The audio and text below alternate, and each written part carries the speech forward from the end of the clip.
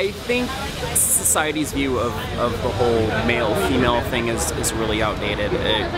I'm in a conversation with friends about this all the time, like how men are supposed to do this and women are supposed to do this, and they really put emphasis on men being masculine and doing manly things like mechanic work and stuff like that, and women doing gardening and cooking. I mean, but it's not like that. I mean, America's progressing, and people take on different roles, and especially in the LGBT community, I mean, it just doesn't apply. I mean, you can't just put one person into a specific mold and expect everyone to be the same. It just, people aren't designed that way. So I think people really need to broaden their horizons and open up to different perspectives on how people operate. I mean, 'cause everyone's different.